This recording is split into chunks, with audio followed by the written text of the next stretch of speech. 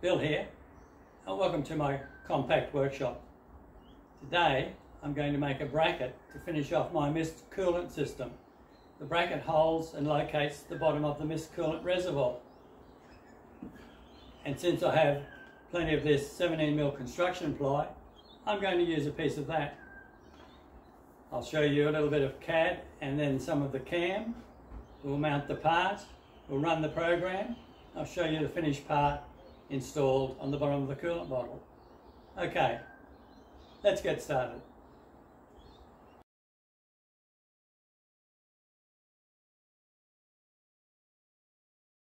Thinks it has to drop off tool 13. Now pick up tool 6.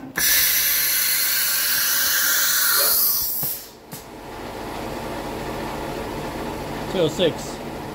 2 flute, 6mm. Starting a ramping strategy, just ramping down into the job. 4 steps of 4.4. We'll leave 0.2mm for a finished part. And then we'll run a chamfer operation.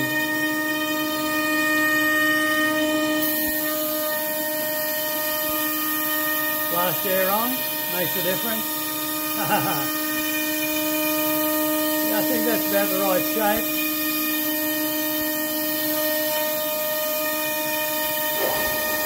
The pressure starts up.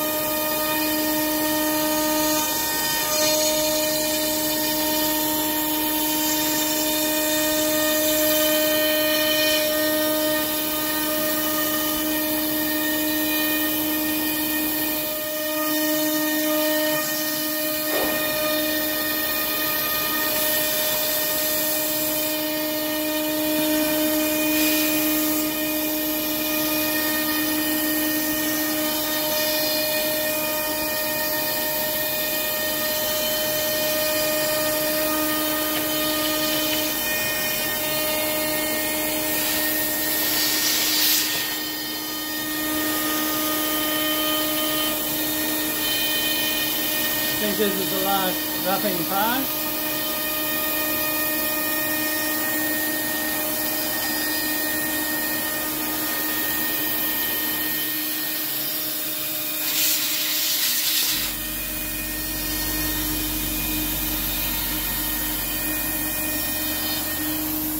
We'll follow this with the finished part. Just taking up last 0.2. To give me an accurate size.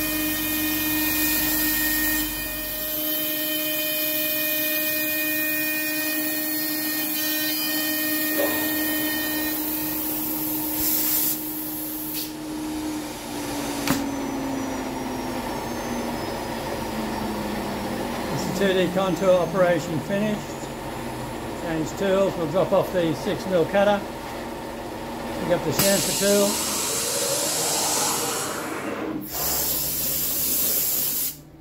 The racker blow off. 6-second delay to release air pressure in the spindle.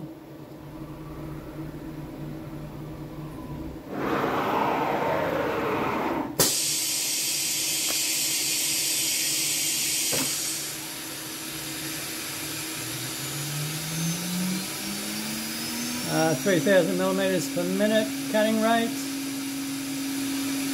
Not all that fast, but should be enough to do the job.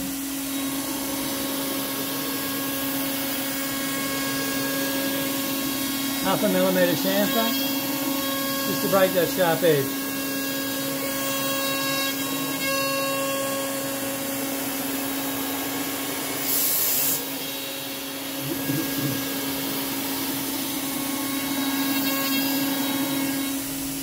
And all done. Spindle air off. Spindle goes back to homing position. Okay, there's the part fitted. It's just to locate the bottom.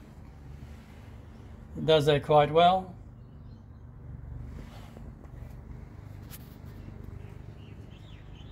Enough said. Welcome back. And so, we have a finished part. Turned out well, no dramas. The inside dimension is about 1/2 mm undersized, so the natural spring clamping holds it on to the coolant bottle quite well. Was it an exciting part to make? No. Was it a part I needed? Yes. Next video is on thread milling, which will be a little bit more exciting. So stay tuned. Catch you next time.